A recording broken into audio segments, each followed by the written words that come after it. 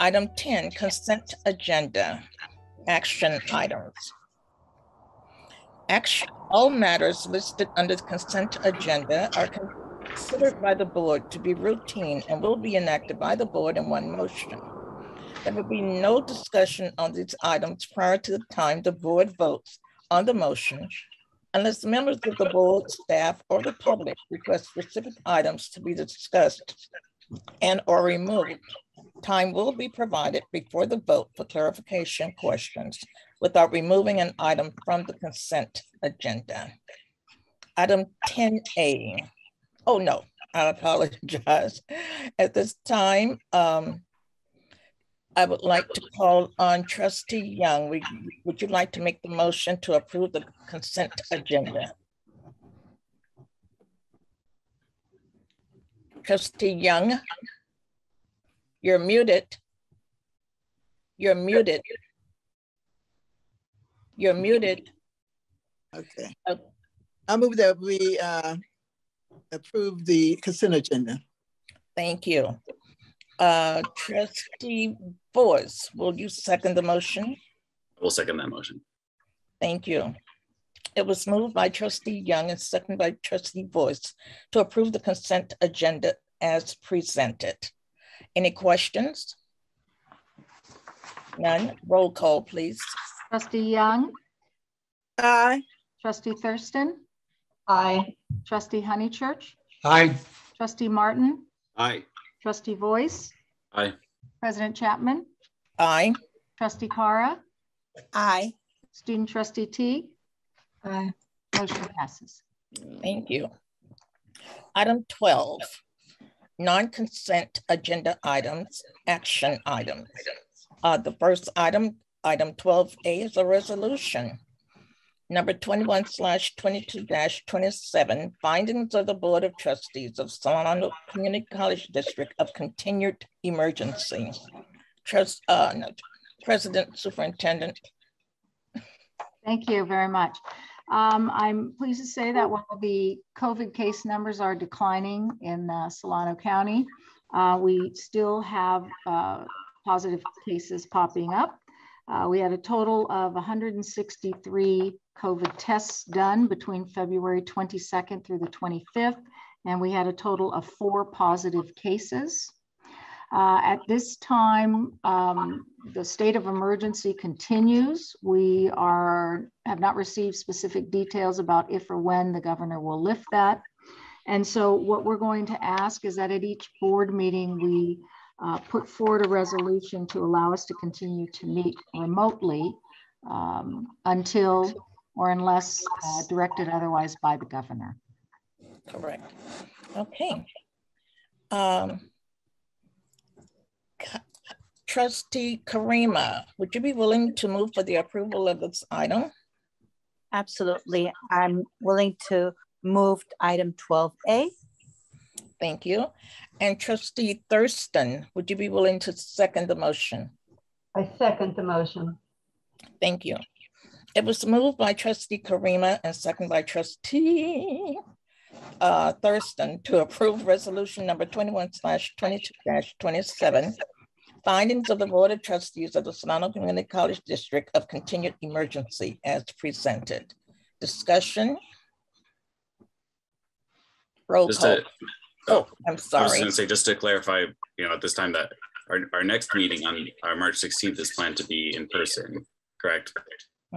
And Yes. And then, I don't know if there's a great way for us to express consensus of when we are feeling like that we are at a place to return, but I just wanted to express my thoughts that if our rest of our staff and organization is starting to return at this time, that we look at continuing on after that, so long as it is not a huge burden to staffing to manage a meeting in person.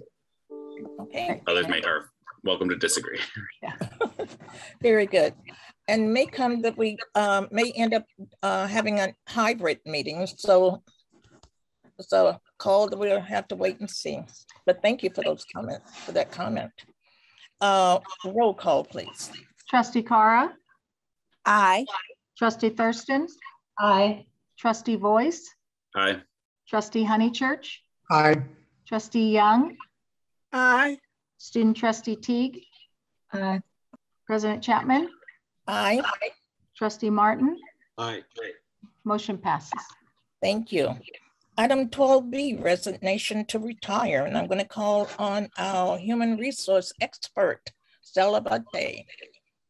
Thank you, President Chapman. For our first two retirees, I'm going to defer to VP Williams, who has some very nice comments that were composed by our math and science faculty to read. Thank you, Sal. President Chapman, members of the board. I bring to you two faculty retirements this evening. It's not by coincidence that they both have the same last name. They are married and they are planning on leaving together. And we're sorry to see both of them go. So we have Joe Conrad in the math department and Kathy Conrad in the chemistry department. Faculty, some of their colleagues have submitted comments for them, and I would like to take this opportunity to read those comments to the board. Regarding Joe Conrad, who has 28 years of service in mathematics at Solano College, his colleagues write, Joseph Conrad has led in many capacities here at Solano Community College, as well as statewide during his 28 years of service. As a faculty member of the mathematics department, his many years of thoughtful service have strengthened the direction of the mathematics department in relation to compliance with AB 705, and has enhanced many faculty's ability to deliver distance learning during our most recent need to transition to online course delivery. As an example of his leading by example, Joseph has served Solano Community College as interim dean of math and science and chairman of the curriculum committee. Also, outside of the college, Joseph has served his fellow mathematics faculty statewide as the president of the CMC3 organization of math educators in California. His strengths lie in his ability to listen, take in all the information, and come up with rational and actionable options for his team. His leadership and mathematics teaching will be missed. As for Kathy Conrad, who has served 8 years in the chemistry department, her colleagues write, Kathy's strong work ethic and willingness to use her gift of writing has been over and above what the chemistry faculty have praised. Teaching our students has always been her priority, and with chemistry, the laboratories are a key to that learning. Kathy's efforts in this area are long lasting because the laboratory experiments our students do in chemistry have been either written by or edited by Kathy many times over. Also, her work with curriculum, program review, and rubric creation shine because of her ability to express complicated concepts in ways that our students could digest and learn. She has assisted both full-time and adjunct faculty alike, and her leadership and ability to get things done with an eye on student learning will be missed. Vahid Eskandari, and one of her colleagues, writes, no words can explain how how the Conrads will be missed. For me in particular, Kathy will be missed the most because I've worked with her for many years. She's been a great colleague, friend, and a great support. I'm sure that I will ask many questions from Kathy. I wish all three of you a happy, healthy retirement. There was another adjunct who is retiring as well. John Hagashi, another faculty chemistry professor, writes, I've had the pleasure of knowing Kathy for 25 plus years, and I've always been impressed by her energy and drive. She's been driven to excel as a teacher, as a mother, as a leader. She drives, and I have come along for the ride. She's been the driver, the mechanic, the planner, the owner, and our guide. She's taken our department and program to success and excellence. I'm guessing that she will not ease into retirement, but boldly drive into a full and bright future. Professor Maria Santiago writes, I don't know exactly what to write on behalf of Kathy, or what do people write for this occasion. There are so many documents we wrote over the years that Kathy had a key role in producing. Here is a list of lasting accomplishments. She converted the paper lab book into a digital top hat book for the Chemistry 10 course, which was truly amazing. She created videos for students to observe experiments. She created chemistry student learning outcomes and rubrics. She wrote chemistry curriculum development in line with CID and transfer requirements. She helped design the labs for the new 2700 building. She helped with lab inventory protocols, and of course, most importantly, her superb English writing skills. And finally, Karen Carr, another chemistry faculty member, says, Kathy, we will miss you immensely. You've been a great friend, a great colleague, and a huge asset to our chemistry department. You have always been there to support each one of us. We will miss all our hallway conversations, office discussions, top hat discussions, chemistry potluck meetings, and all the good times we spent together. You've brought a great energy to our chemistry department, We appreciate all your efforts and thank you for being their best wishes. So I'd like to say Kathy and Joe are both delightful people, wonderful student advocates. We will miss them greatly. Wow, such an honor, such beautiful words for both of them.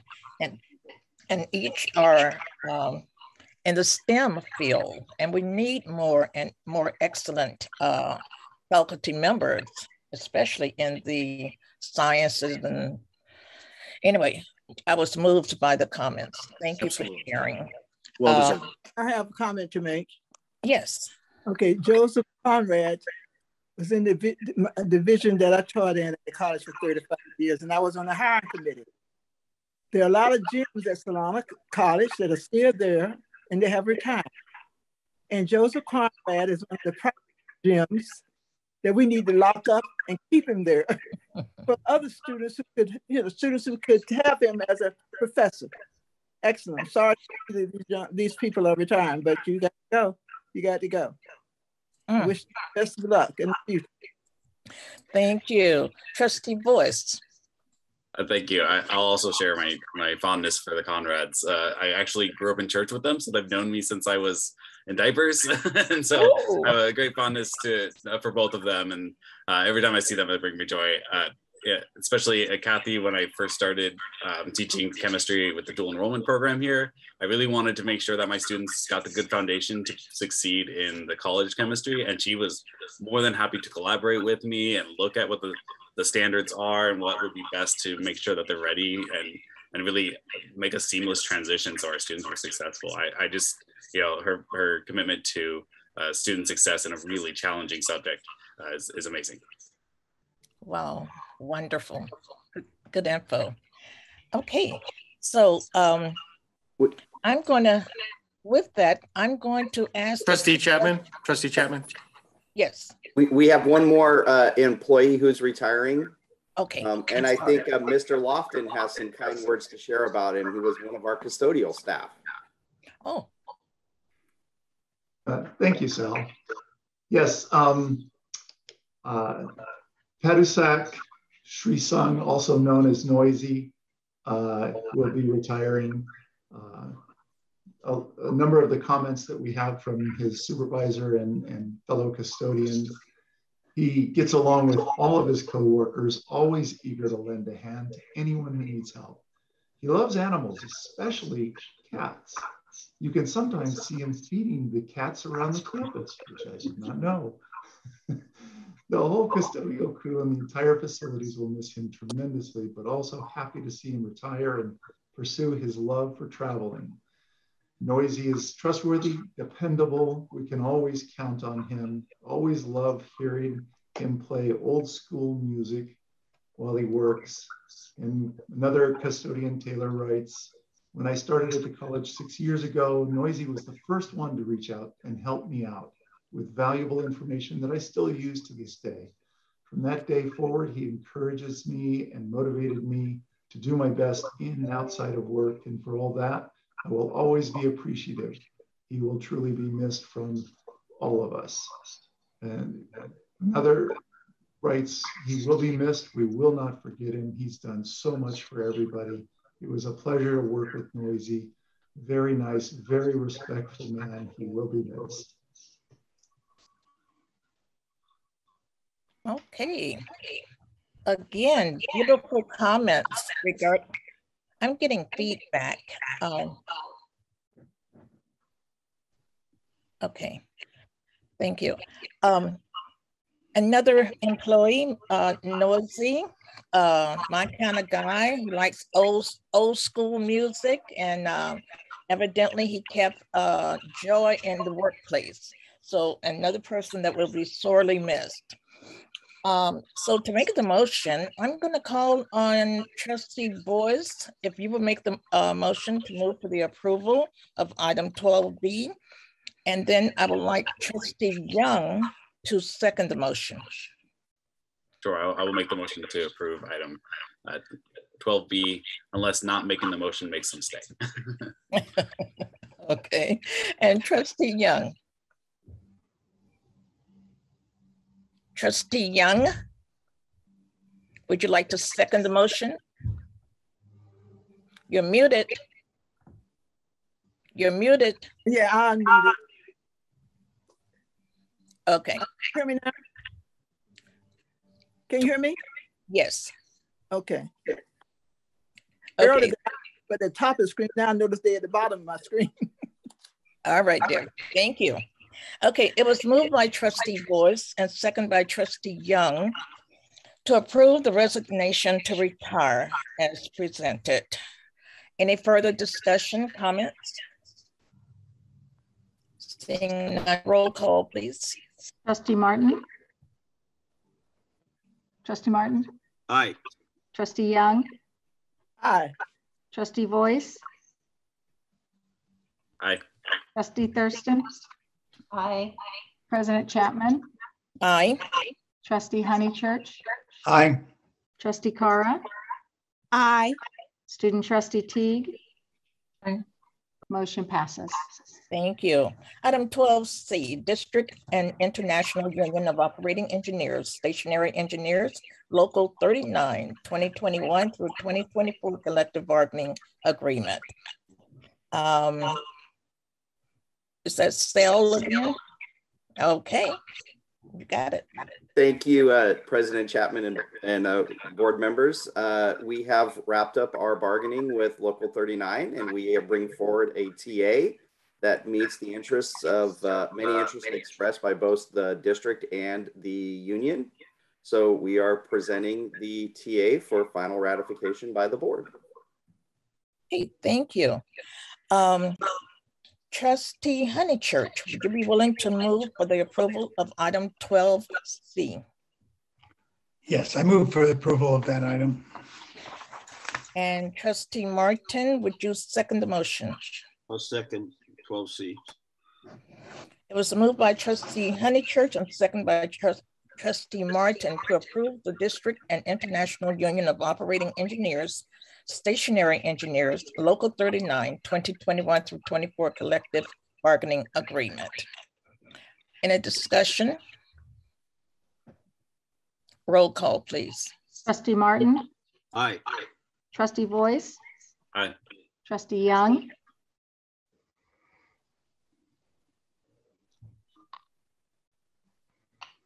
Aye. Trustee Thurston?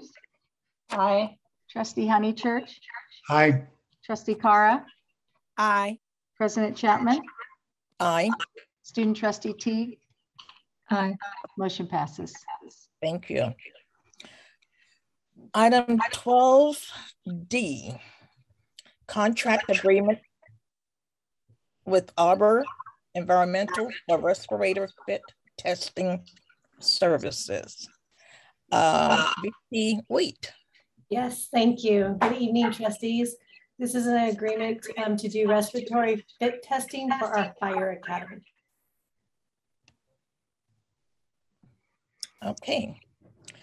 I would like to call on Trustee Karima. Would you be willing to make the motion for item 12D? I make the motion for item 12D. Trustee Thurston, would you second the motion? I second the motion. Thank you. It was moved by Trustee Karima and seconded by Trustee Thurston to approve contract agreement with Arbor Environmental for respirator fit testing services. Discussion. Roll call. Trustee Young? Aye. Trustee Thurston? Aye. Trustee Honeychurch? Aye. Trustee Martin? Trustee Martin? Aye. Trustee Boyce? Aye. President Chapman? Aye. Trustee Cara? Aye. Student Trustee Teague? Aye. Motion passes. Thank you. Item 12E, contract agreement with Arts People for box office ticketing services provided by a Neon One company. This is the VP Wheat again. It is. Thank you so much. We're asking that the board approve this contract agreement with Arts People for box office ticketing.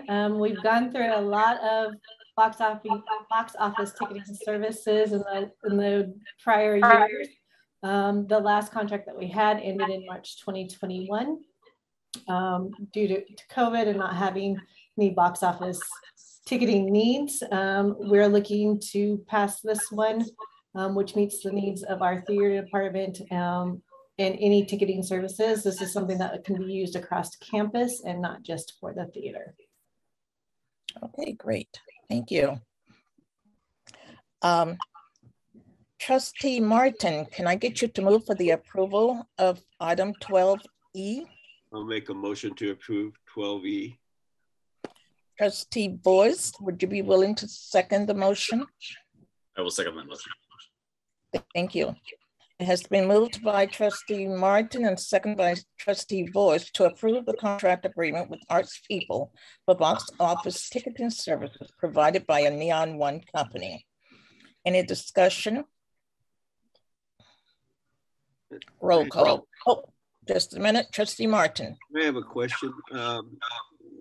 When we're selling, when they advertise tickets, will they be advertising for tickets? Say, how does that work for the theater and for other events? Like, how do they advertise for tickets? Yeah. How does that work as far as? It can be done in a multitude of ways. It can be done with a link on social media platforms or on our webpage. They have the ability to take credit card purchases at the event itself as well. So it doesn't all have to be online. It can be in person. So there's a multitude of ways that they can actually advertise for the tickets for this and use this service with it. Okay, thank you. Okay. Any additional questions? Roll call, please. Trustee Thurston? Trustee Thurston? Trustee? Aye, I'm sorry. Trustee Young?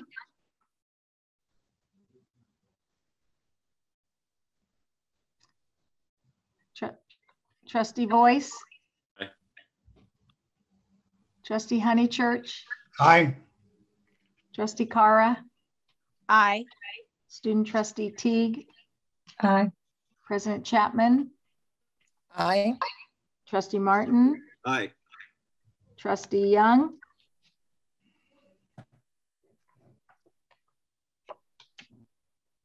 Motion does pass. Okay, thank you.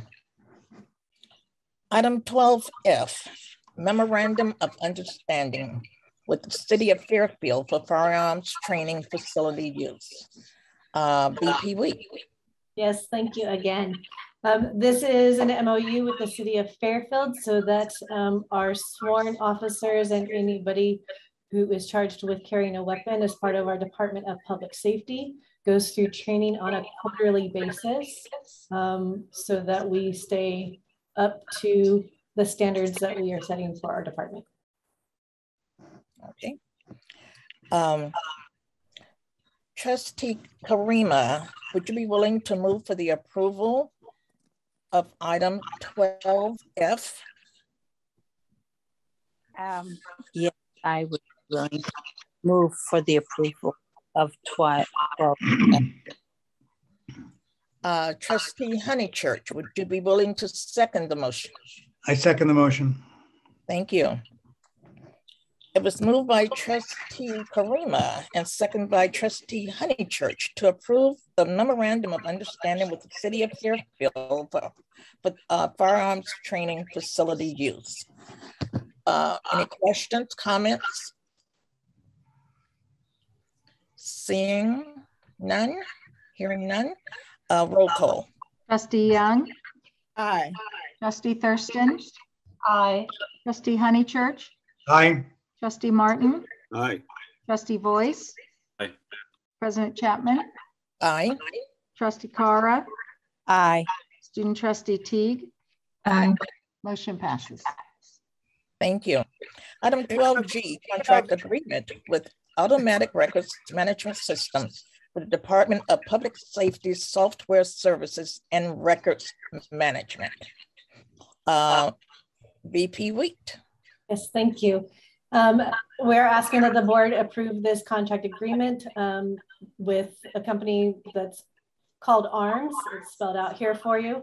It's for the records management of our Department of Public Safety for things that are related to the Public Safety Department.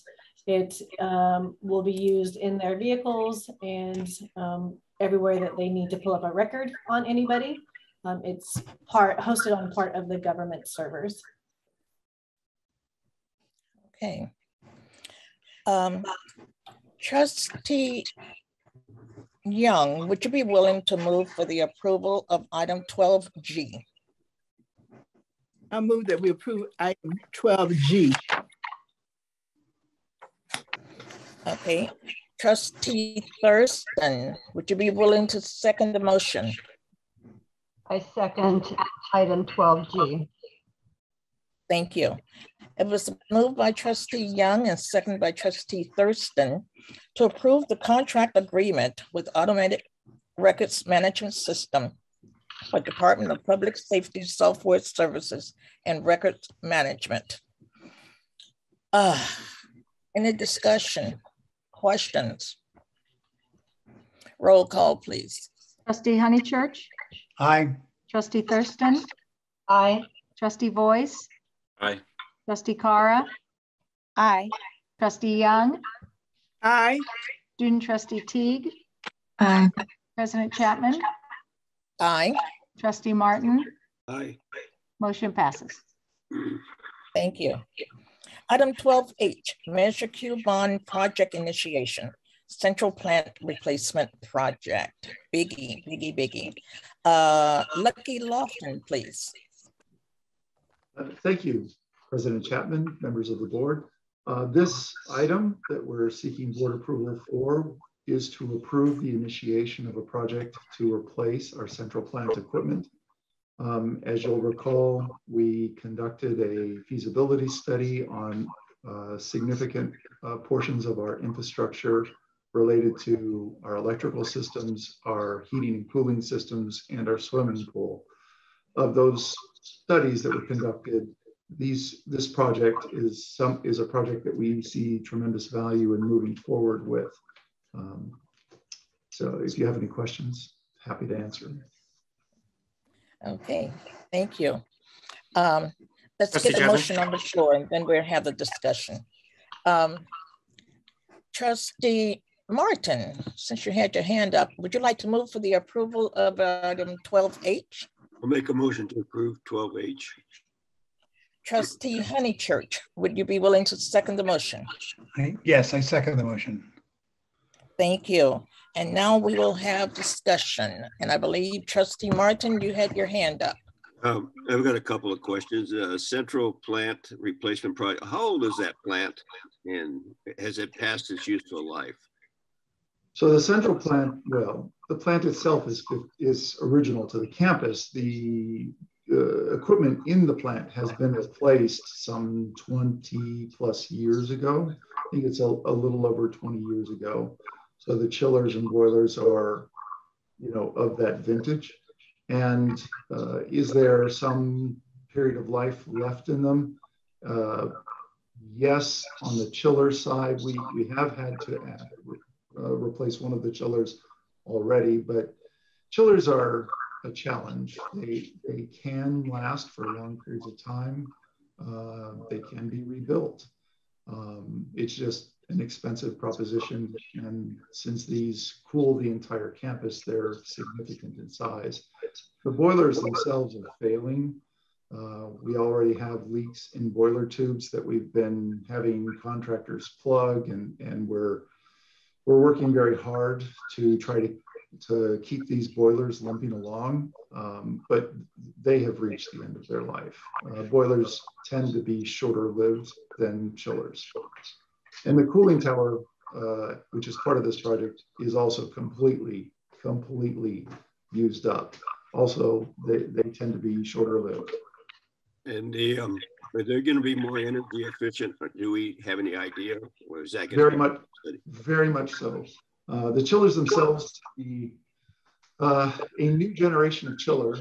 It is an oil. It's a fantastic piece of equipment. I've had the pleasure of working with these for probably the past 15 years. These are magnetic levitation chillers. They actually lift the impellers into the air and spin them without any oil, because they're held in the air magnetically.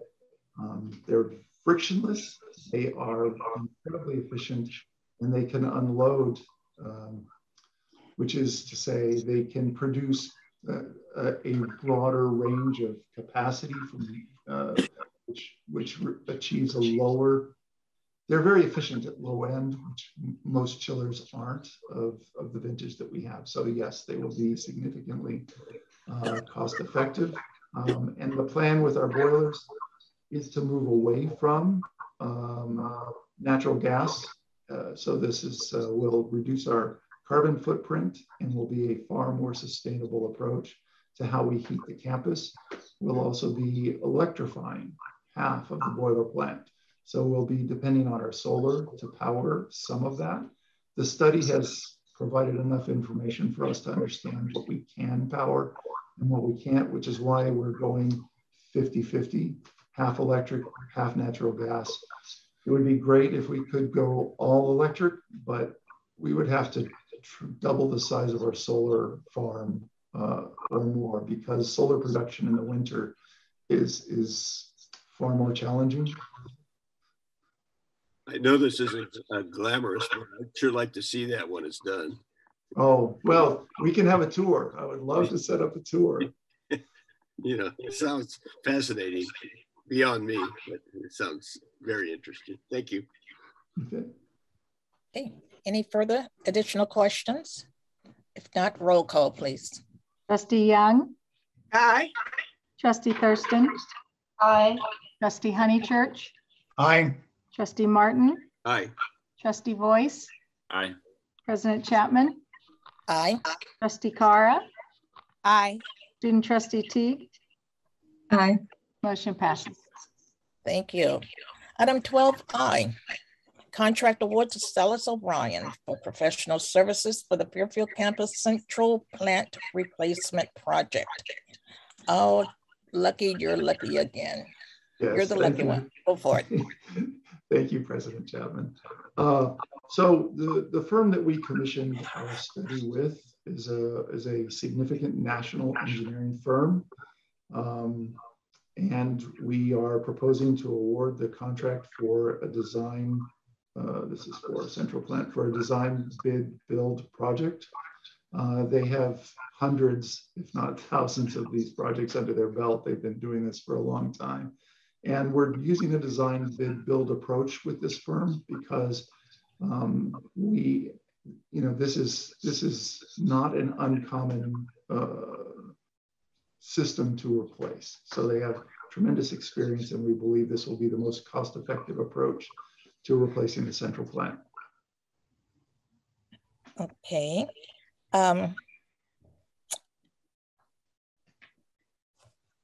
Thank you for that. And I'm going to call on, sorry. Yeah, that's 12I. I'm going to call on Trustee Voice. Would you be willing to move for the approval of 12I? A motion for the approval of item 12I. And Trustee Cara, would you like to second the motion? I'll second the motion. Thank you. It was moved by Trustee Voice and seconded by Trustee Cara to approve contract award to Salas O'Brien for professional services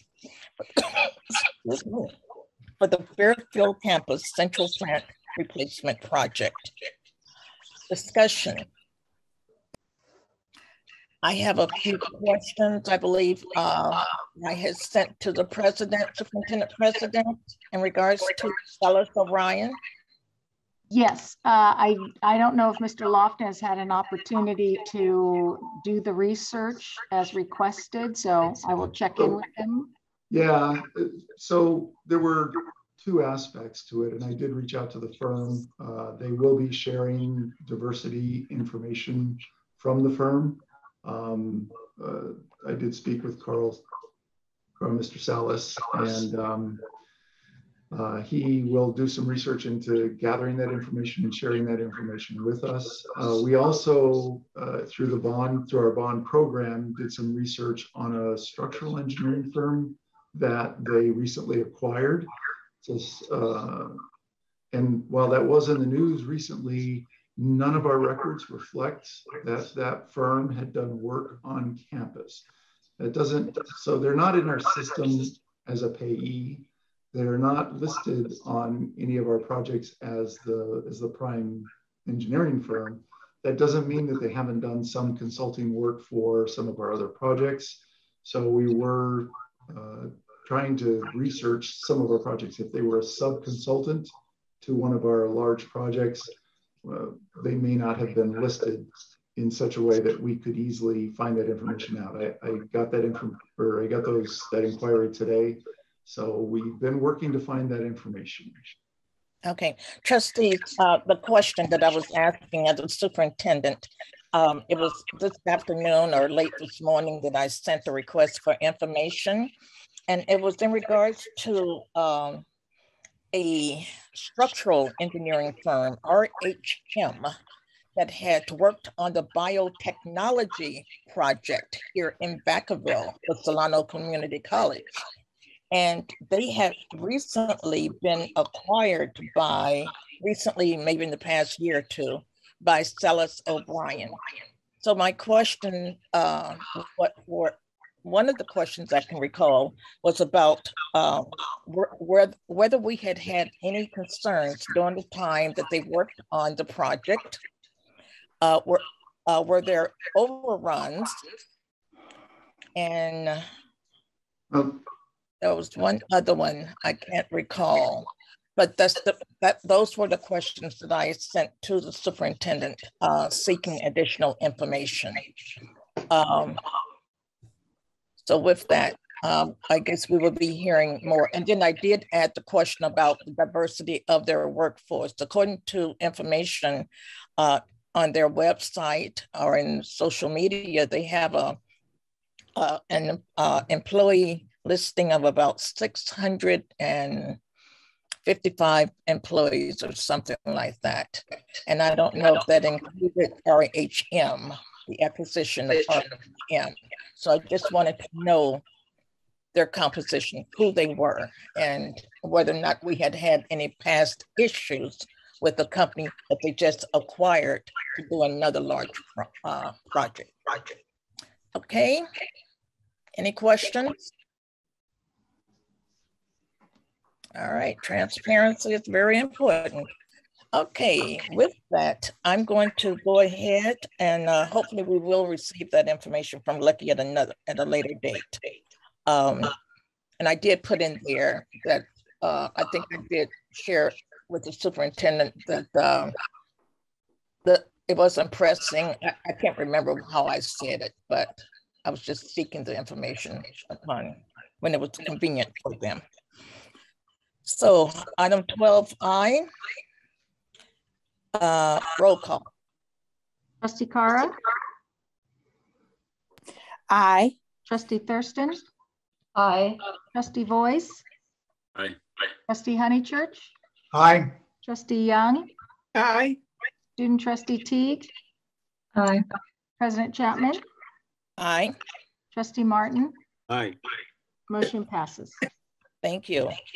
Item 12J, Measure Q Bond Project Initiation, replace substation 3 and 4. Lucky? Thank you again, President Chapman. This is a project initiation approval from the board to begin the project to replace substations 3 and 4. As you know, we replaced substations 1 and 2 a couple of years ago. These substations are 50 plus years old. They are original to the campus. They are part of our electrical infrastructure. It's a 12,000 volt system that feeds power to the entire campus. And they have reached the end of their life. So we hope to be able to have these replaced as quickly as possible, but we will be using a different strategy than we used with the first two. The first two resulted in a week-long shutdown. Our plan is to reduce that shutdown for hopefully no more than 1 day, but at most 2 days. So with your approval, we'll be able to begin this project. Okay, thank you. Trustee Honeychurch, would you like to move for the approval of item 12J? Yes, I move approval of item 12J. And Trustee Young, would you like to move to second the motion? Second, 12J. Thank you. It was moved by Trustee Honeychurch and second by Trustee Young to approve the Measure Q bond project initiation, replacement substations 3 and 4. Discussion. Roll call, please. Trustee Young. Aye. Trustee Thurston. Aye. Trustee Honeychurch. Aye. Trustee Martin. Aye. Trustee Voice. Aye. President Chapman. Aye. Trustee Cara. Aye. Student Trustee Teague. Aye. Motion passes. Thank you. Item 12K, contract award to Celis O'Brien for professional services for the Fairfield campus replacement substations 3 and 4. Lucky, I think you probably said all you need to say about the substations, but go for it. Yeah, well, so this item would be to award Celis O'Brien, the firm that we commissioned for the study, a contract to develop criteria documents for us to be able to bid a design build project for the substation replacements. Okay, thank you. Trustee Thurston, would you like to make the motion to approve item 12K? I move that we approve item 12K. Trustee Martin, would you like to second that motion? Second.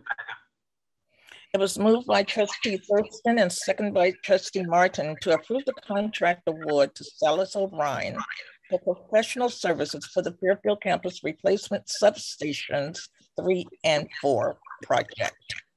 Discussion. Roll call, please. President Chapman. Aye. Trustee Thurston. Aye. Trustee Voice. Aye. Trustee Honeychurch. Aye. Trustee Young. Aye. Student Trustee Teague. Aye. Trustee Cara. Aye. Trustee Martin. Aye.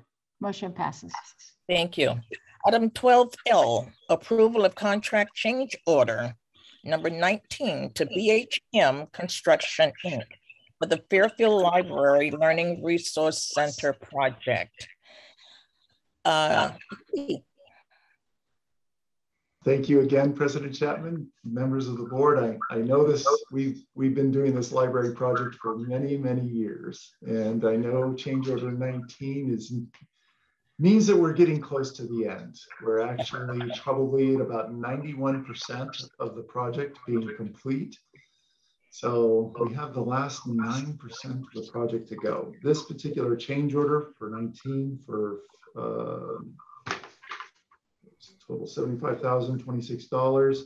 Some of it is CARES Act, and that's $50,941, and $24,085 would be bond and state funds.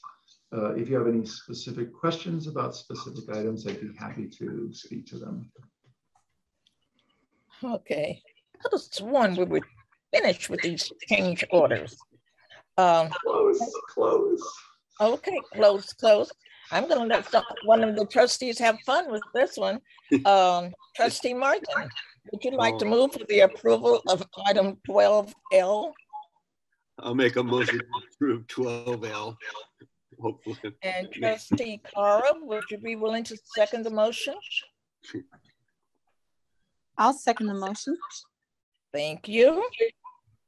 It was moved by Trustee Martin and seconded by Trustee Cara to approve the approval of contract change order number 19 to BHM Construction Incorporated for the Fairfield Library Learning Resource Center project. Question, comment, discussion? Yes, trustee Voice. I just wanted to say, I appreciate that you're taking in our values, our resistance to change orders, and the way you report this with itemized understanding and really kind of working with our vendors to make sure that they know that this is we want to be really tight on these, and so we do see that reflected. So I appreciate all the effort. Thank you. The board is very clear. We're very clear. Huh? All right. Okay. No further discussion. Roll call. Trustee Martin. Oh, I'm sorry. Oh, I thought I heard a voice. Okay. Trustee Martin. Aye. Trustee Young. Aye. Trustee Voice. Aye. Trustee Thurston. Aye. President Chapman. Aye. Trustee Honeychurch. Aye. Trustee Cara. Trustee Cara. Aye. Aye. Student trustee Teague. Aye. Motion passes. Thank you. Item 12M. Contract amendment number 3 to Knoll and Tam Architects for professional services for the Library Learning Resource Center project. Lucky. Thank you. Again, I'll just say we're in single digits of left to go. We're 9% to go. So we're getting to the end of this. But yes, we had some minor changes and items that Nolan Tam, our architect of record, needed to address. $35,460 of this amendment was CARES Act funds. Only $4,744 is bond related. So again, CARES Act is definitely, or I should say COVID, has definitely had an impact on our library project. Yes, it did. Okay, with that, Trustee Young, would you be willing to move for the approval of item 12M? I move that we approve item 12. Trustee Thurston, would you be willing to second the motion? I second the 12M. Thank you. It was moved by Trustee Young and seconded by Trustee Thurston to approve the contract amendment number 3 to Knoll and Tam Architects for professional services for the Library Learning Resource Center project, Building 100 replacement. Discussion, comments? Seeing none, roll call, please. Trustee Thurston. Aye. Trustee Voice. Aye. Trustee Young. Aye. Trustee Cara. Aye. Trustee Honeychurch. Aye. Trustee Martin. Aye. President Chapman. Aye. Student trustee Teague. Aye. Motion passes. Thank you. Item 12N, contract amendment. Number 1 to PMP Environmental Consulting, Inc. for professional services for the Library Learning Resource Center Building 100 replacement project. Oh, lucky. How lucky you are to be nearing the end of your section.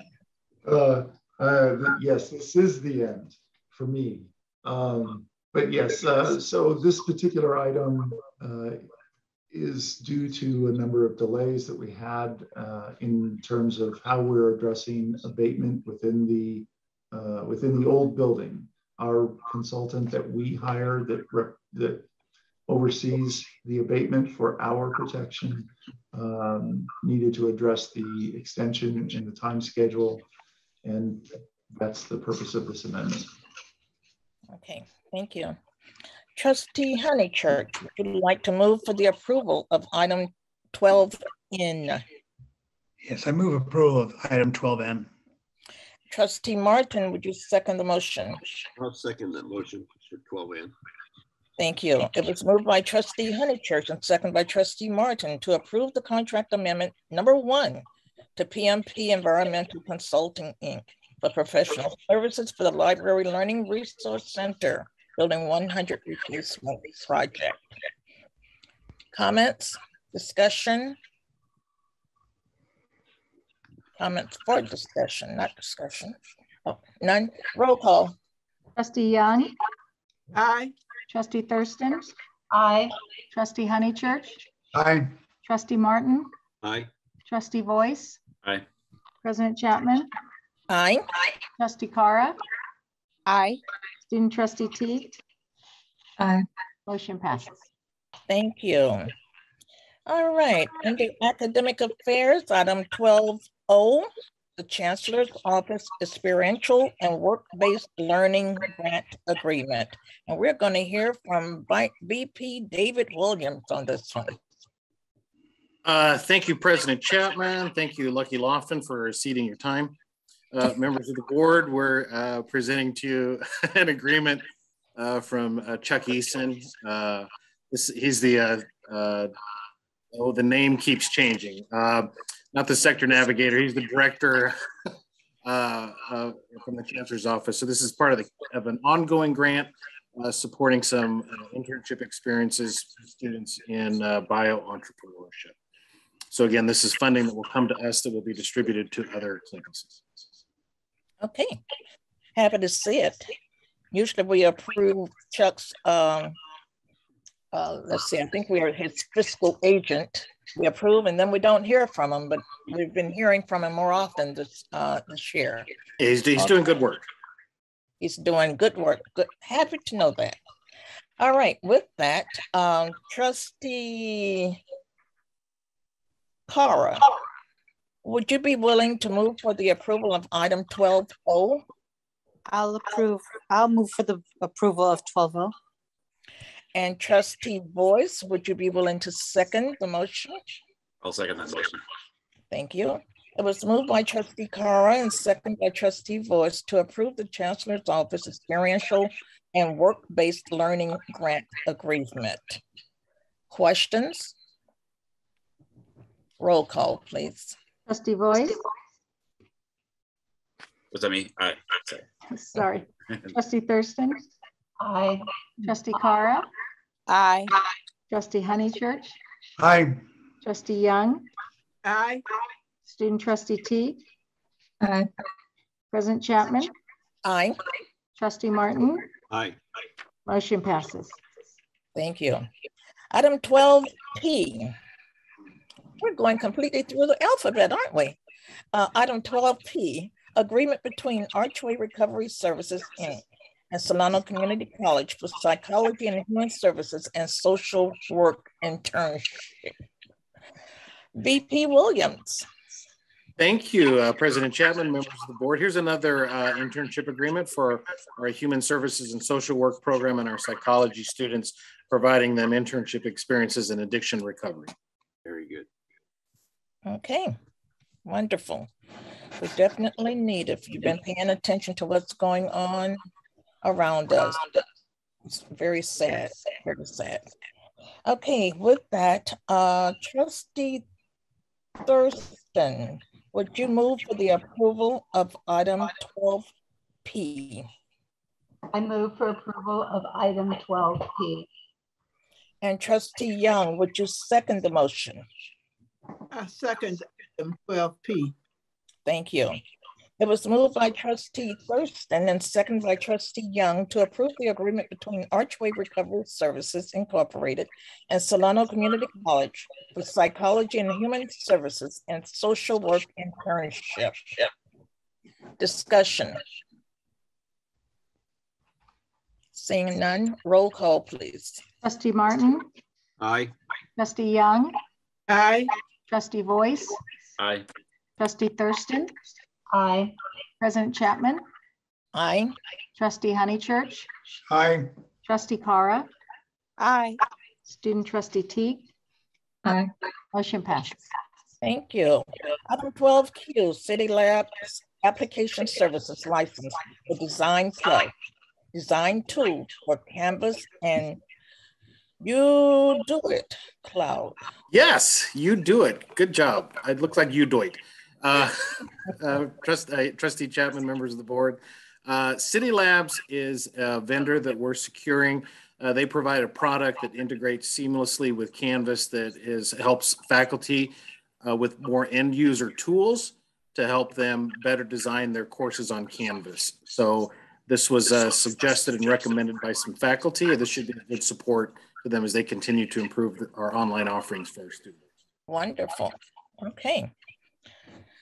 With that, Trustee Martin, would you be willing to make the motion to approve item 12Q? I'll make the motion to approve 12Q. Trustee Honeychurch, would you be willing to second item 12Q? Yes, I second the motion. It has been moved by Trustee Martin and seconded by Trustee Honeychurch to approve the City Labs application services license for Design Plus, design tools for Canvas and You Do It Cloud. Something that threw me off. Forgive me for saying this aloud. 12Q, I read it as C-I-D-I, is C-I-T-I. One place is C-I-T-I, the other is C-I-D-I. It is city, it is C-I-D-I. If Okay. there's a C-I-T-I, that's an error, I apologize. Okay, it's in the motion, thank you. Any discussion? Seeing none, roll call, please. Trustee Martin? Aye. Trustee Voice? Aye. Trustee Young? Aye. Trustee Thurston? Aye. Trustee Honeychurch? Aye. Trustee Cara? Aye. President Chapman? Aye. Student Trustee Teague? Aye. Motion passes. Thank you. Item 12, ARA. We're going to hear from VP Shannon Cooper, and 12 ARA is Marching Order Graduation Software Contract. Thank you, President Chapman, Board of Trustees and colleagues. The marching order contract is a graduation software that we'll be using. Think of this as a successive approximation to the goal of an in-person graduation next year. So we're getting there. So this software will assist us in collecting RSVPs, guest information, also alumni information, creating a portal for students to upload pictures and what they want to say about graduating. And also it'll help us distribute and scan tickets for the 2022 graduation that will be a drive-through graduation. Okay, thank you. So item 12 ARA, Trustee Boyce, would you be willing to move the approval of 12 ARA? Yes, I'm willing to make that a motion for approval of 12R. Thank you. And Trustee Cara, would you be willing to second the motion? Yes, I'd be willing to second the motion. Thank you. It was moved by Trustee Boyce and seconded by Trustee Cara to approve the marching order graduation software contract. Discussion? Yes, Trustee Boyce. Yeah, thank you. I think this is really interesting and kind of professionalizes our graduation a little bit, which is nice to see. Can you explain what the collection of alumni data is? Is that like in sync with our Educational Foundations Alumni Association? Well, this is because we're going to be including graduates from 2019-20, so that's really the focus. I've just always thought we try to capture our alumni kind of late sometimes. Like it seems like we could capture them before we lose them to really be part of our alumni association. Yeah, that's a good point. Yeah, COVID really did us in this year without students, so we're playing catch up. But we're getting there, right? So drive-through, and then next year will be hopefully an in-person graduation. Right. Okay. Thank you. No further comment.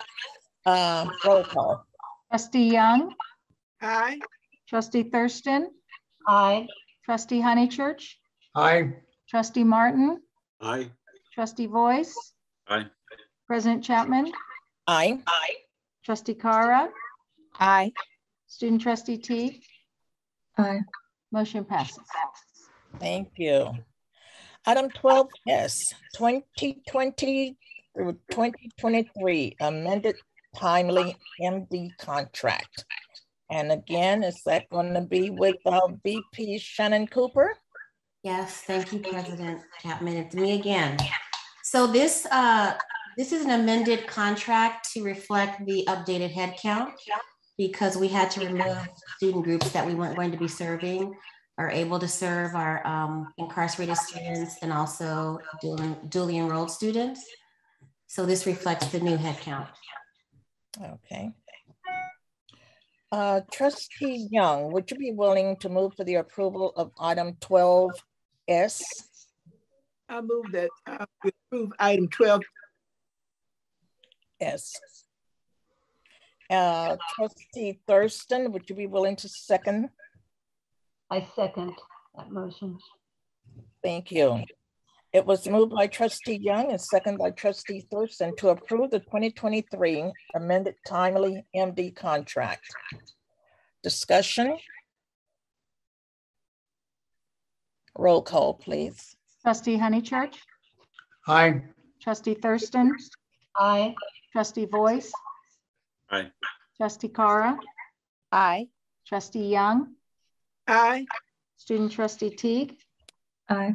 President Chapman, Aye. Trustee Martin. Aye. Motion passes. Thank you.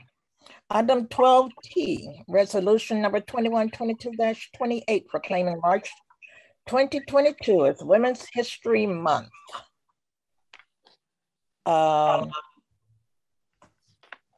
Trustee Cooper, is that you? Yes, I have three items this evening. I think that's a new record for student services. Yes, so this, as you stated, President Chapman, this is the resolution to proclaim March 2022 as Women's History Month, and the theme will be providing healing, promoting hope. And our first presentation is tomorrow from one of our students, Miss Krishana Westbrook. So if you're able to attend, please do. It's 2:30. Okay, was that information sent out to us? I can make that happen, yes. Please do. Okay, will do. Trustee Chapman, the schedule is also posted on our homepage. There's a scroll at the top of our homepage on Women's History Month events, and you can find it there as well. Okay, wonderful. Thanks for sharing that. Is a presentation by Zoom? I'm sorry. I'm sorry. Presentation by Zoom. The first presentation is tomorrow by Krishana Westbrook. She's one of our STEM students.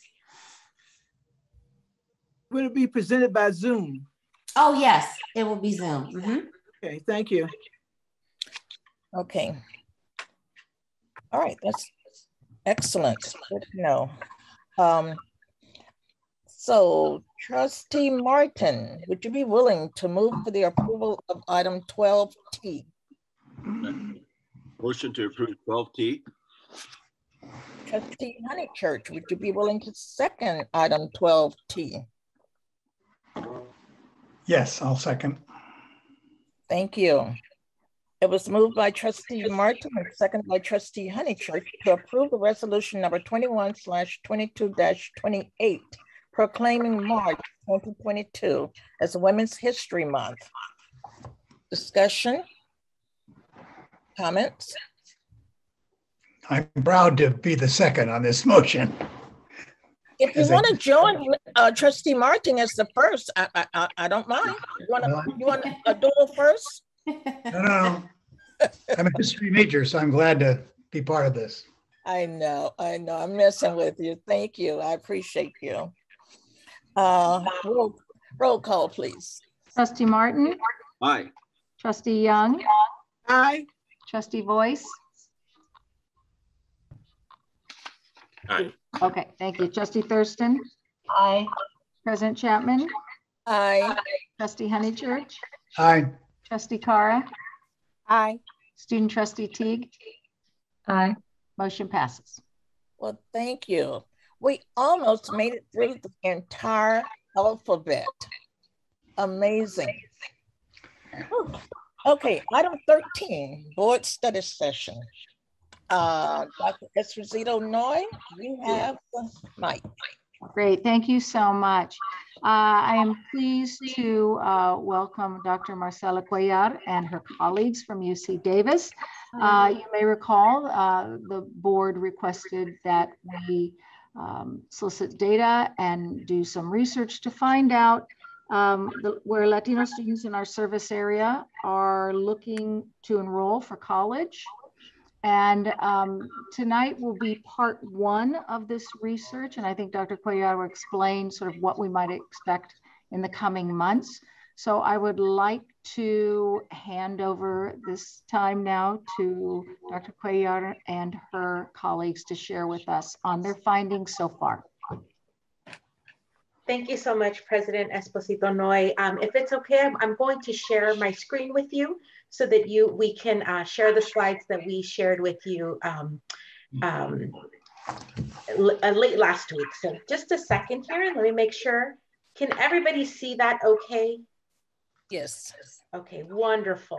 So again, thank you so much for the invitation to come join you today and come share some of our preliminary findings on our study. And with me today, I'm honored to be co-presenting with Dr. Sherry Reed, who is the Executive Director of the California Education Lab at UC Davis. I should introduce myself. I'm Marcela Cuellar, and I'm an Associate Professor in the School of Education at UC Davis as well. And Dr. Mikal Kurlander is also one of the contributors to this project, and she's a professor also at UC Davis in the School of Education and the Faculty Director of the California Education Lab and also the Wheelhouse Center.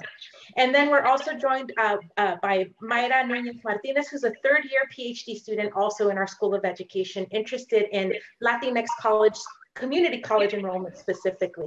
So our project is really focusing on how Latinx students are choosing Solano College or not. And so today we're going to share with you some of our findings on some of the enrollment patterns in the county, and then also give you a preview of the next phase of our project moving forward. So with that, I'll spend just a few minutes talking a little bit more about the background context to the study and what we're aiming to do as part of this project. And then I'm going to shift it over or hand it off to Sherry, who will share a little bit more about the preliminary analysis that we've used to kind of understand some of the Latinx enrollment patterns in the county and centering the community college enrollment patterns specifically. And then we'll transition again to talk about the research plan for the next phase, where we're going to be actually surveying students and learning a little bit more about their perceptions and also interviewing students. And then we'll open it up to questions from the board and also suggestions if you have any as we move on to the next phases. So a little bit of background, there's a lot of information here that I don't think, I think I'm preaching to the choir here in terms of knowing some of this knowledge, but community colleges, as we know in our state, are a critical site of post-secondary access for many of our Latinx college students. And really the majority of our Latinx students, when they go to college in our state, they are enrolling in our California community colleges. At the same time, we know that COVID-19 has had a real impact on not only California community college enrollment overall, but also for it's disproportionately impacted certain communities, Latinx students and their families specifically, with a lot of the financial concerns that the pandemic has brought on, as well as health concerns, direct health concerns from the pandemic. And so we know that there's been some declines in college enrollment, and then specifically within this population as well. And so we really think that this is an opportune moment to understand how prospective students, Latinx students that are thinking about community college at this moment, how are they thinking about community college? How are they making their decisions about where they will enroll in community colleges? And I think that that's important in certain regions of our state where there are multiple options within a commutable distance for our students. And so I think in this way, we hope that the information that we provide to Solano can hopefully provide some concrete recommendations for the enhanced outreach, recruitment, and retention of the Latinx population in your service region.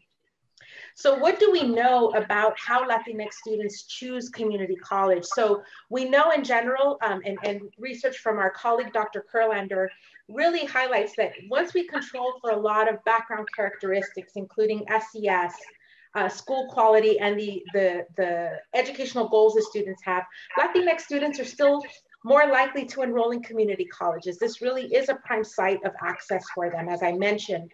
What we know is in terms of when they're making decisions about community college or enrollment is that personal and family reasons are a large part of it.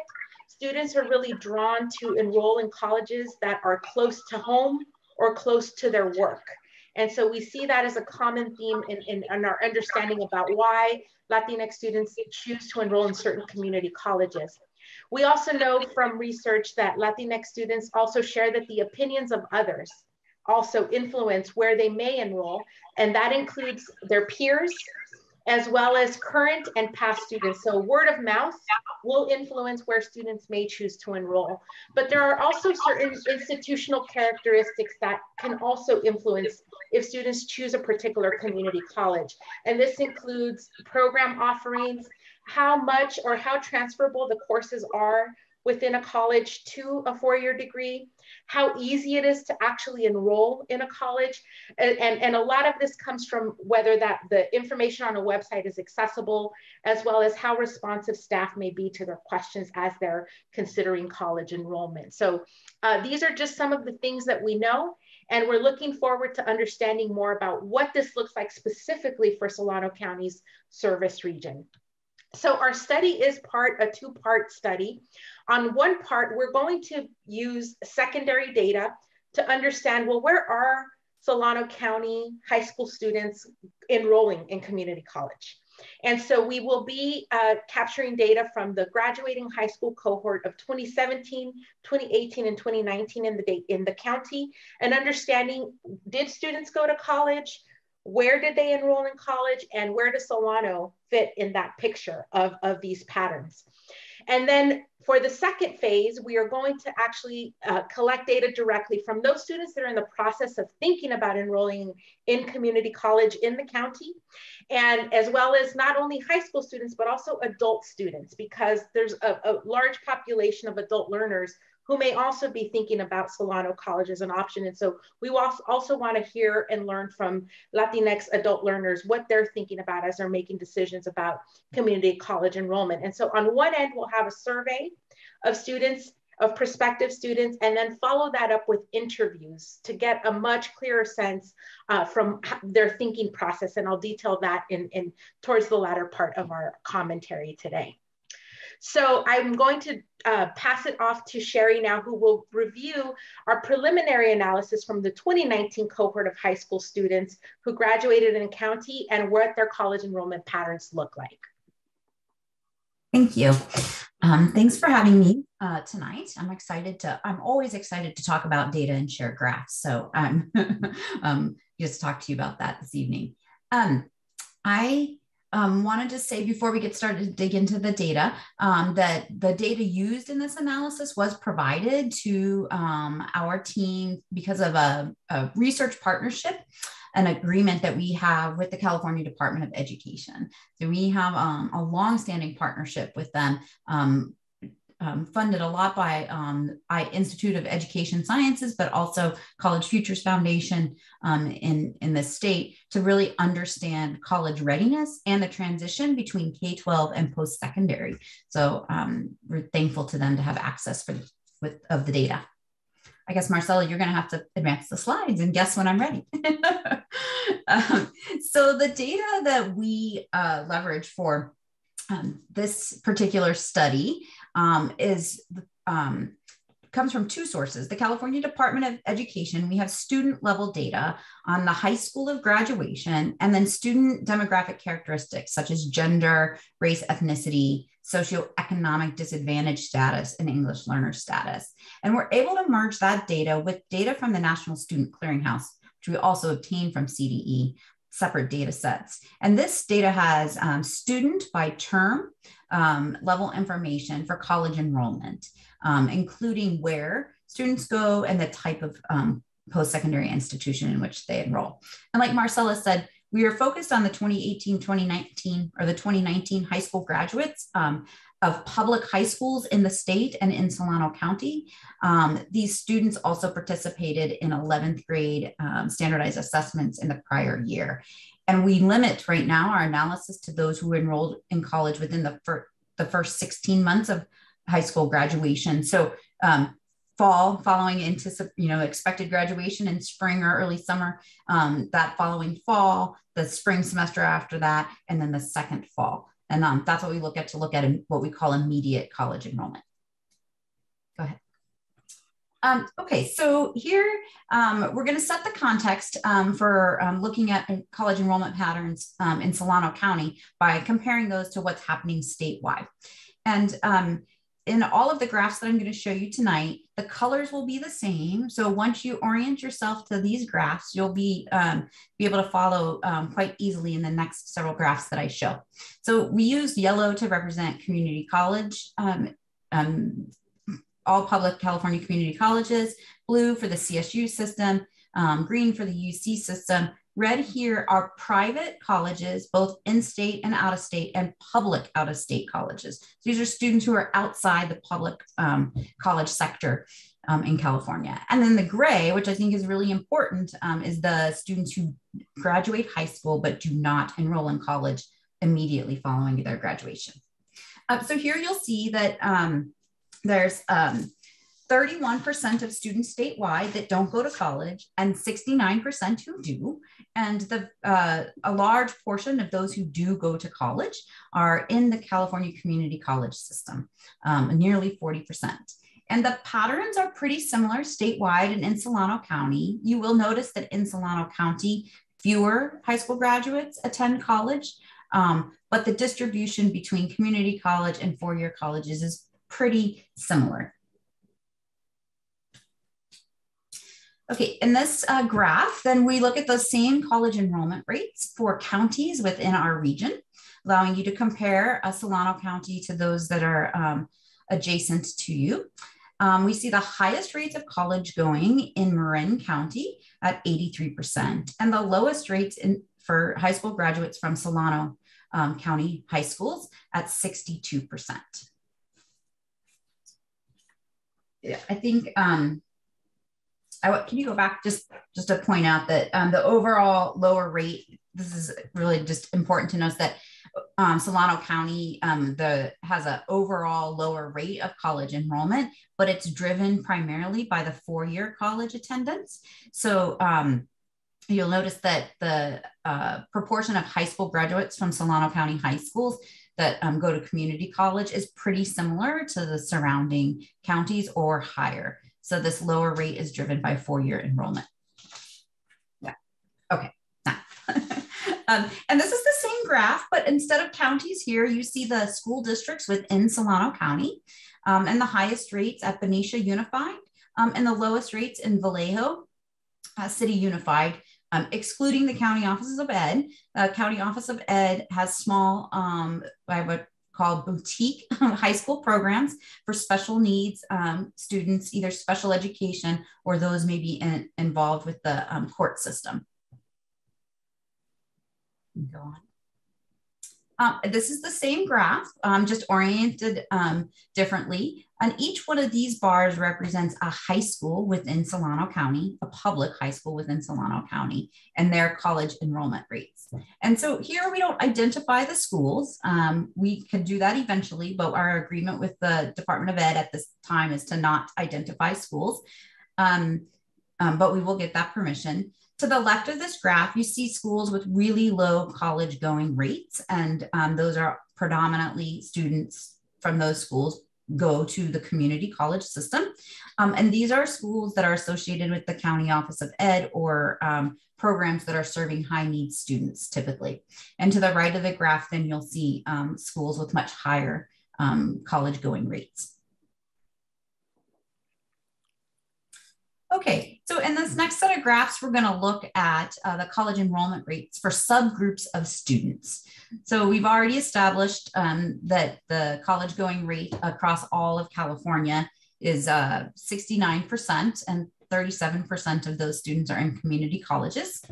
And then here you'll see we look at the college enrollment rates of socioeconomically disadvantaged students. This indicator comes from the California Department of Education. It's a very crude measure, if you will, of socioeconomic status. It's students who are qualified for free and reduced lunch in the K-12 system or whose parents have not completed high school. So it's a very, very broad measure of socioeconomic status. But what you can see here is that students from socioeconomically disadvantaged backgrounds attend college at lower rates than all students in their cohort. And for Solano County, this rate is even lower. And then we look at English learners. These are students who are identified as English learners at the time they took the 11th grade assessment.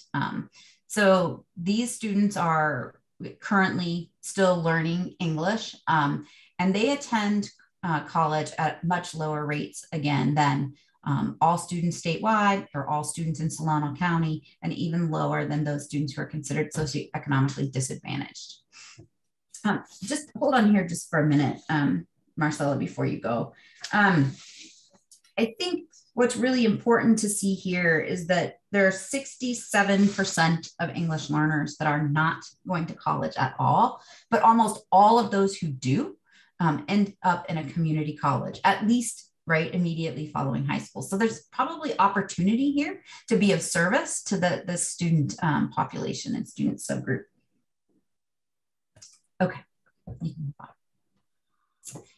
Here we see college enrollment rates by student subgroups. Again, these student subgroups are based on students' reported race ethnicity on their school enrollment paperwork, and we group them into the 5 largest groups in order to have enough students to report on in the county level. And so here we see that the highest rates of college enrollment are among Asian American Pacific Islander students. And they are higher than the statewide and countywide rates, that subgroup. And the lowest rates are of college enrollment are Latinx youth. And that trend is consistent both statewide and within Solano County. All right, we wanted to take, so getting to, I guess, more the purpose of this study to really understand the patterns, enrollment patterns of Latinx youth, we wanted to kind of disaggregate that subgroup of students by a couple of characteristics that we think are really important.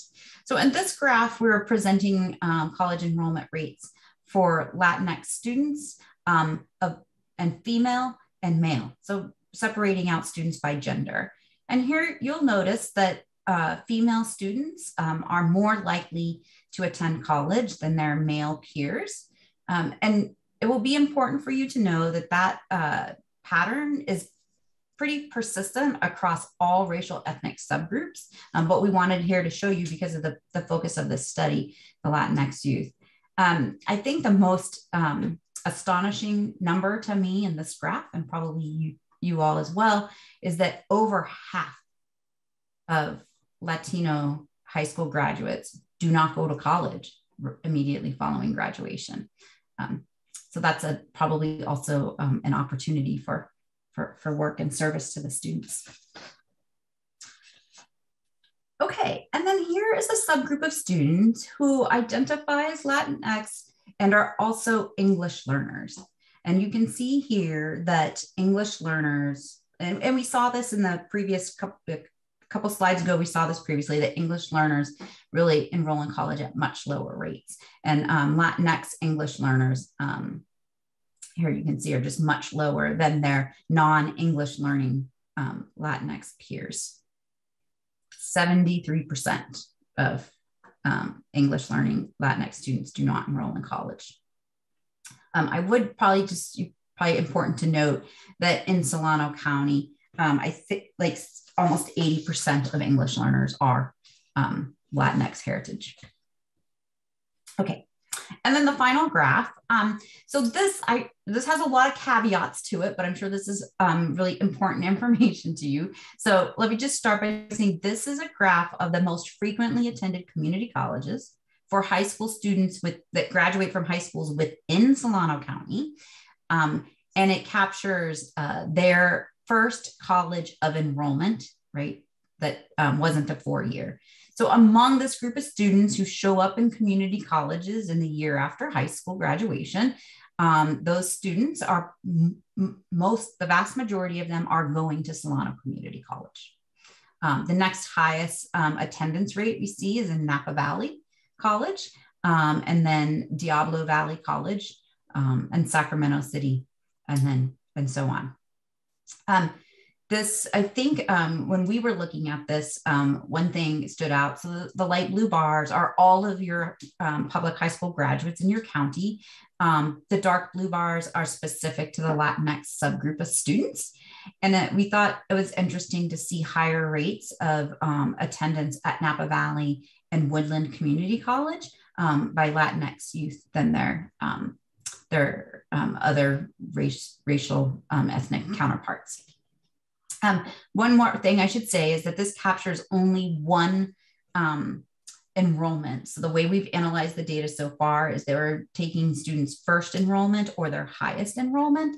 And we know that many students, especially those in community college, enroll across multiple colleges, right? So they're concurrently enrolled in multiple places. And so one of the next things that we want to do is to dig a little bit deeper into the students that are attending community college in Solano County and understand where they're co-enrolled, because there's probably a % of them that are going to Solano and Napa, or Solano and Woodland. Okay, before I turn it back over to Marcella, should I open it up for data questions here, or should we wait till the end? Oh, can you open it up now, please? Yeah, I think it would be great if we could do the data questions before we dive into the more qualitative work. Thank you. Okay, with that, Trustee Carr, you have a question at this time? I would love to ask, in that graph, the most frequently attended community college, could you explain that a bit more? Because what I heard you say was first enrollment, but the students enroll multiple times. So what does that mean? Is it, I'm understanding that I'm a high school graduate and I've applied at 3 different universities. It's just that I start off with Solano Community College. Mm-hmm. Yeah, I mean, this data is messy, right? So so we have taken students, where do they show up first? And if they show up in multiple places during that first term, which the fall following their high school graduation, we capture the highest level. So if they're taking like one class at Solano Community College, but they're enrolled full-time at UC Davis, we would count them as a 4-year graduate. So what you see here is the blue section of the the yellow section of the pie chart when we were looking at those % of students that graduate from high school in Solano County and go to community college. The 60% of them are going to Solano Community College. So what the next step is for us to understand students who are concurrently enrolled and say Solano and UC Davis or Solano and Napa Valley. We're going to get there. We're just not there yet. So correct me if I'm wrong. You're saying that out of the 60% of Latinx students who graduate high school and go to college, Solano Community College gets 60% of them? 60% of the student enrollments in that group are in Solano Community College. That's right. And they graduate with us? No, we don't observe graduation data. So, but they've attended at least one term. Yep. In their first year and a half out of high school. Mm-hmm. Okay. Going then, some of the acronyms I didn't know. In your first slide, you used SES. What does SES mean? I used SED, but I think that maybe Marcella used SES and when she was kind of doing the context, like describing the context for this study. And when we use SES, we're referring to socioeconomic status. Okay. And when I use SED, SED, socioeconomically disadvantaged. Yeah. Yeah. And SES means socioeconomic status. So they're more the general, same thing, right? Just talking about people's really financial means, right? Socioeconomic status. SED is a term very specifically used by the California Department of Education to identify students who qualify for free and reduced lunch or do not have parents who've completed high school. But they're kind of interchangeably if we're focusing on people with access to less financial resources. Is that about right? Yes, SED is. Okay. Yeah. Okay. The other thing is the screen that said we couldn't know which schools produced the university graduate, the kids who went to university, and you said that the Department of Education asked you to leave those names out. Well, we have a data sharing agreement with the Department of Education, which has allowed us access to all of this data. And we get that data at the student level. So we have individual students' names, birth dates, and a lot of their educational records. And it's for research purposes only. And part of that data sharing agreement is that we will not share any information on student groups that are fewer than 15, right? So really small schools or small subgroups within schools. And one of the parts of that agreement is that we will not really out, if you will, schools, because some of that's low performing and some are high performing. And we're in the business of understanding research, right? What is and the why. And we're not in the business of trying to, condemn, right? Or speak poorly of schools. But often when we're involved in research projects like this one, where we're engaged with a community organization, if I could put you in that bucket for the time being, that is aiming to improve, right? Student outcomes, once we produce the data and the analysis and the report, we get permission from the Department of Ed to name those schools. So I think it's coming, but I have to do the due diligence and get that permission from the Department of Ed. Okay, thank you. Because that would be, obviously that's where our focus should be, is helping those schools that are having a hard time moving their kids from high school to college in some way. Okay. Just sometimes that information gets misused by, people, not you, I don't think, not this group, but I think sometimes the information gets misused, picked up by the media or picked up by, an organization that misuses the information to hurt schools and students and teachers. And so we just have to make sure that we follow the Department of Ed's guidance on that. Is there any way we can get email copies of this presentation? There's really a lot there that is hard to pick up very easily. And it would be really nice to actually have an ability to read it again, look at it, and maybe send you some questions. Absolutely. Thank you. Thank you. Trustee Voice. Thank you. Firstly, hello, Professor Crayar. I was a student in our class, so I just wanted to say hello. But also, I'm looking at this data. I know that Napa Valley is a identified Hispanic serving institution at UTSI. Is Woodland also? I'm assuming. Could we speculate that might be part of the additional draw, that there's a sort of a designation? Do we know that designation causes a draw, or just sort of targets the services of students who already go there?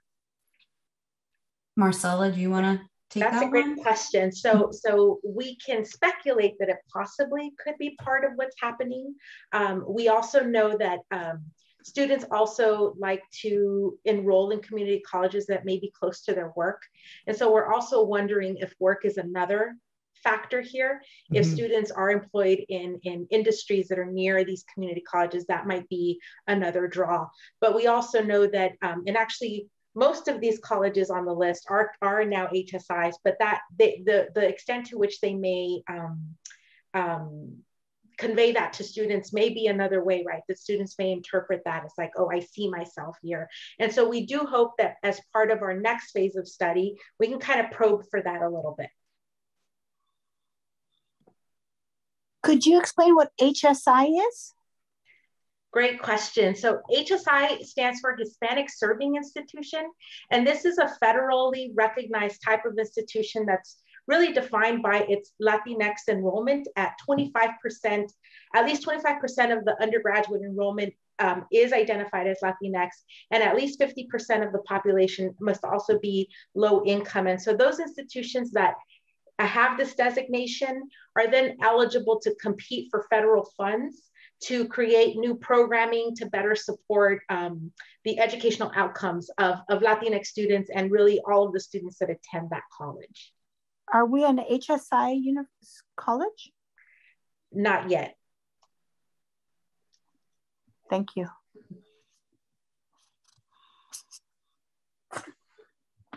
Okay, I don't see any additional questions if you want to move forward. Great.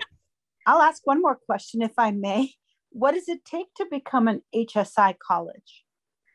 That is a great question. So HSIs really are driven by enrollment, the definition. So once an institution hits that 25% Latinx enrollment, and there is like a 50% of the population is also low income, then an institution goes through a process through the federal government to be recognized. And so one of the things that many institutions do, and I would say especially in California and in our region, and UC Davis is included in that, is we start to think about how can we enhance our recruitment efforts so that we do become a destination for students who enroll at our institution, so that then we can hopefully start to better support students that are in the future going to enroll at our institution, as well as those that are currently at our institution. So I think a lot of things can be done intentionally, but it does take some time and effort. And we do hope that our efforts in our next phase of the project can provide you some thinking about how you may,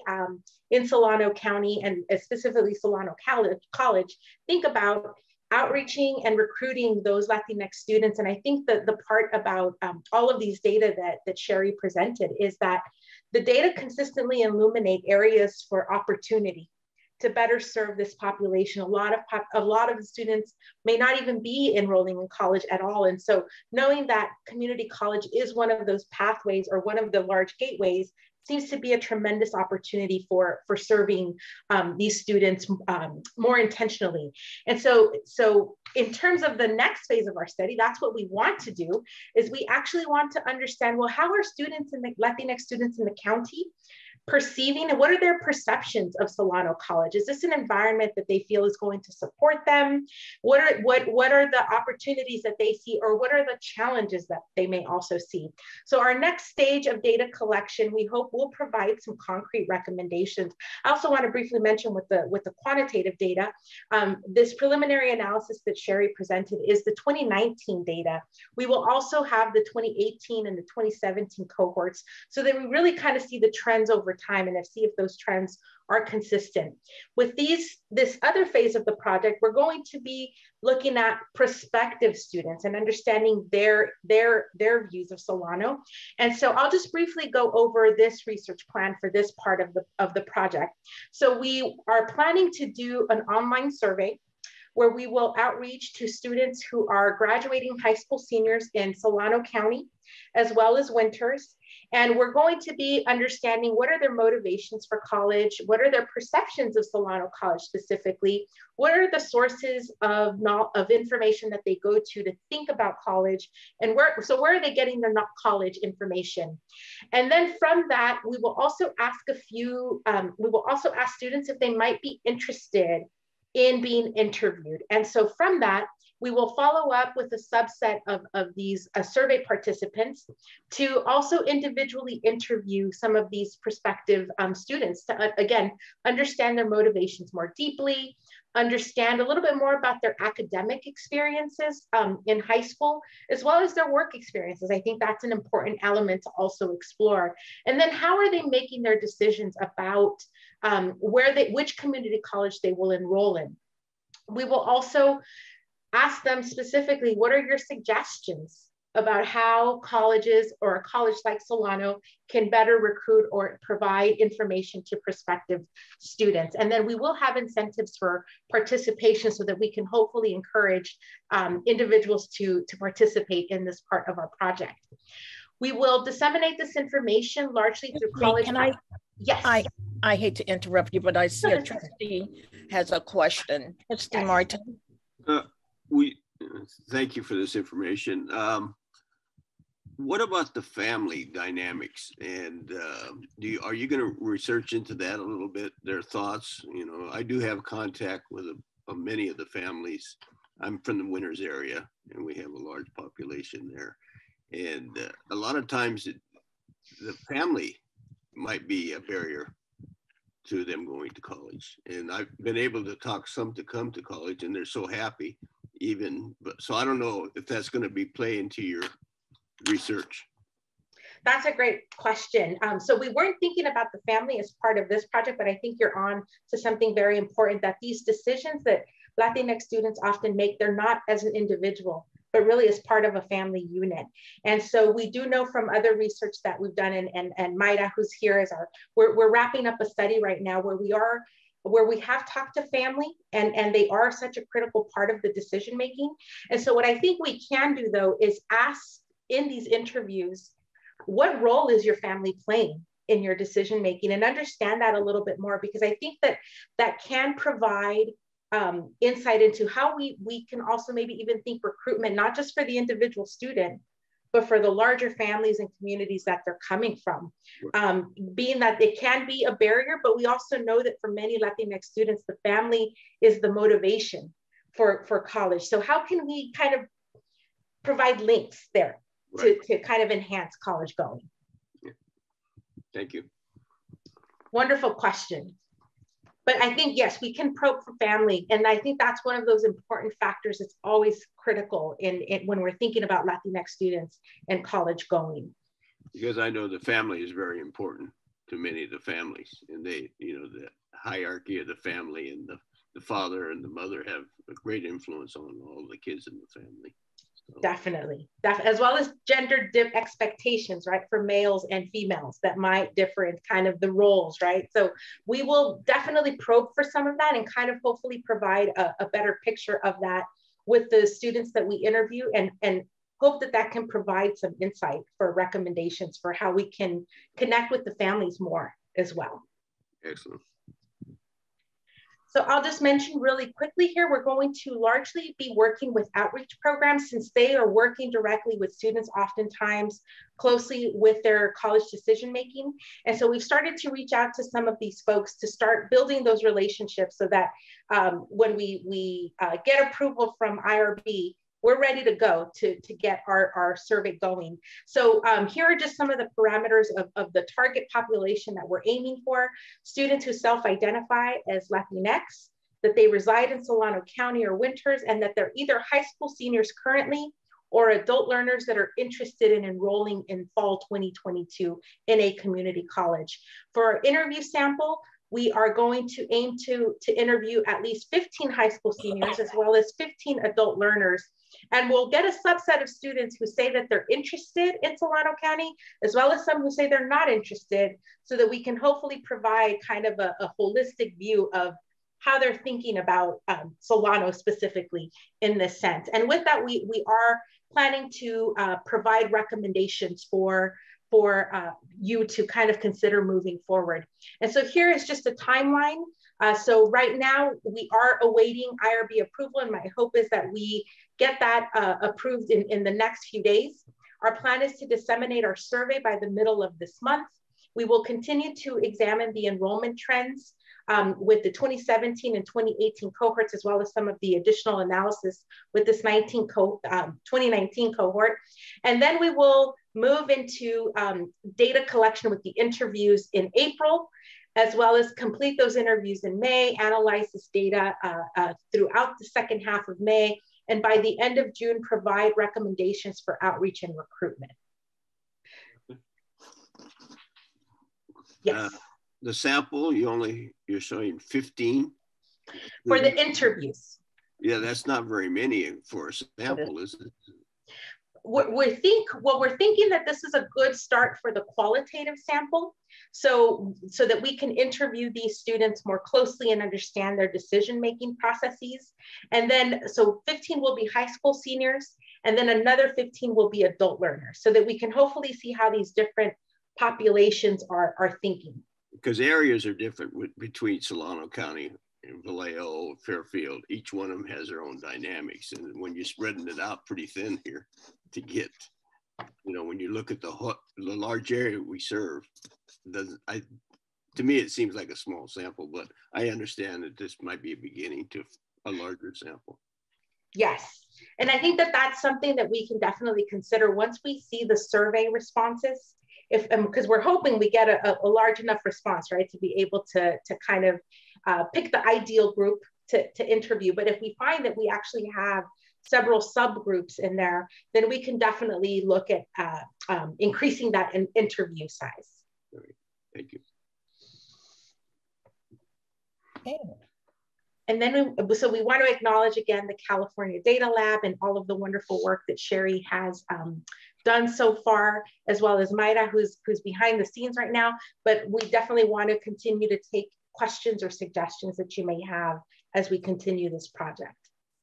This is Karima. Can I ask you a question that tags on to what Trustee Martin said about the small survey number? He made a very valid point, is that our districts are very different. Fairfield is very different to Vallejo, for example, or Winters. And the needs of those students are very different, and the education provided is exceptionally different.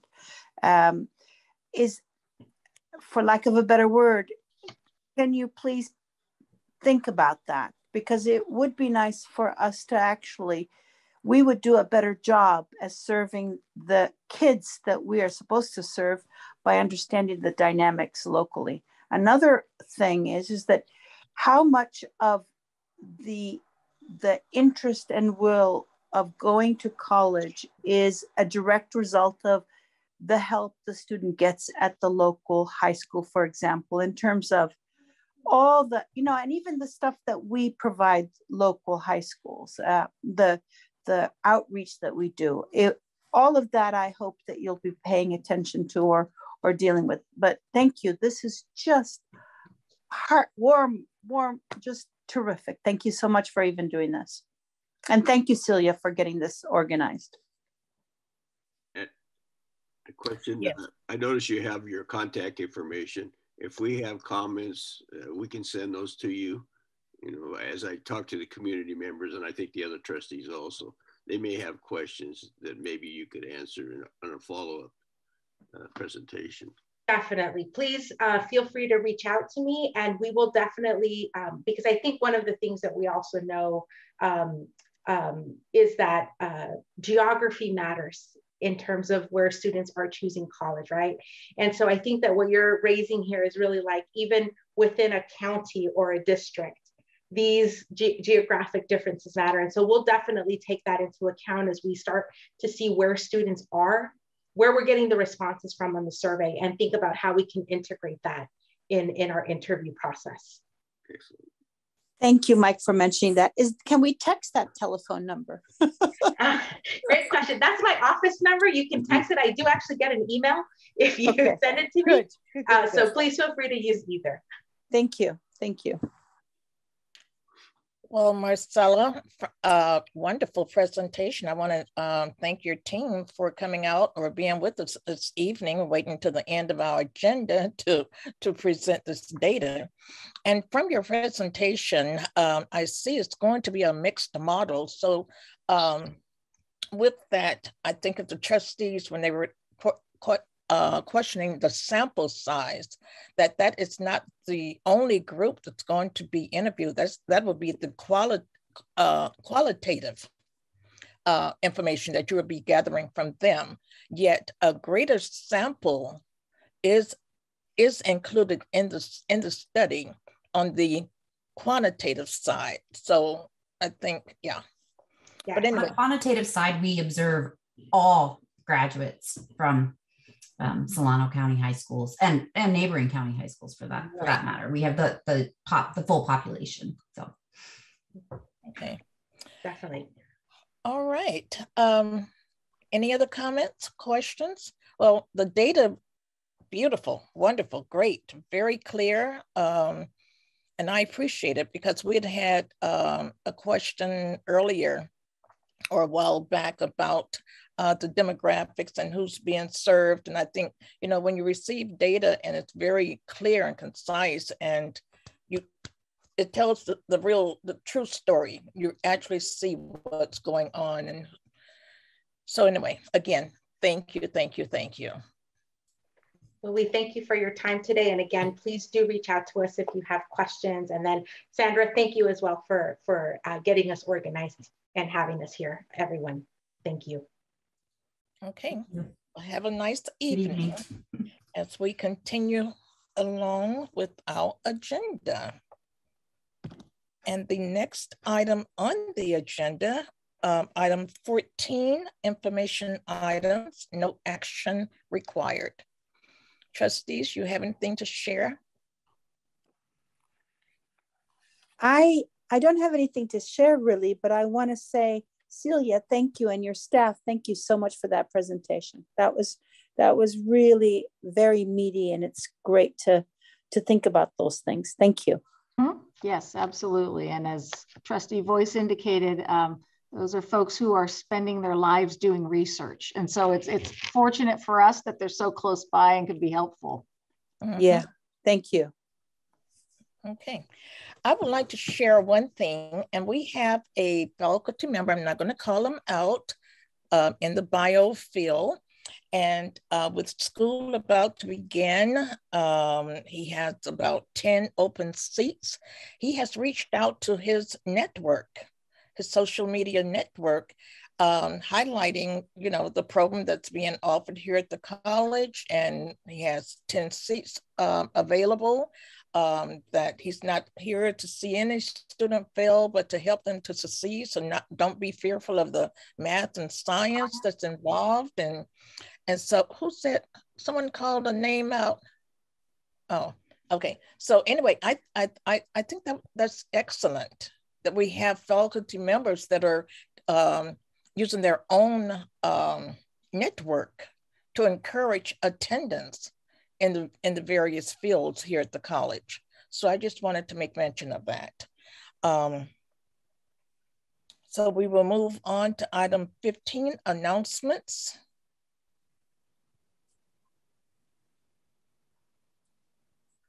I have one. You have one? Yes, I'll be picking up my crab. This what is it? This Saturday, correct? Saturday. Yeah. Saturday. If anybody doesn't want their crab, I'll be more than happy to take it off their hands and pick it up. Ha ha ha ha. So that means you didn't. That means you didn't buy enough. If you're willing to take it off of somebody's hands. Take your money for more. I got my order in as well, and I hope everyone else did did also. Yes, I did too. I'm really looking forward to it. Yes. Okay, wonderful. Thanks for mentioning that, Mike. I mean, Trustee Martin. Announcements, none. Items from the board. Anything else? Seeing no expression of, all right, no. So we're going to move straight on down to item 20. And with that, I'm going to call on Trustee Young to see if she would like to take action on item 20. I move that we adjourn this meeting. Trustee Honeychurch. Can't hear you. Can't hear you. Your mic. I second the motion. Very good. Thank you. It's been moved by Trustee Young and seconded by Trustee Honeychurch for this meeting to be adjourned. Roll call, please. Trustee Cara. Aye. Trustee Voice. Aye. Trustee Young. Aye. Trustee Thurston. Aye. Trustee Honeychurch. Aye. Trustee Martin. Aye. President Chapman. Aye. Student Trustee Teague. Aye. Motion passes. Thank you, thank you, thank you. I'm surprised I made it through this meeting. So anyway, everyone have a nice week. Stay safe and see you the next time. Thank you. Take care. All right. Have a good crab and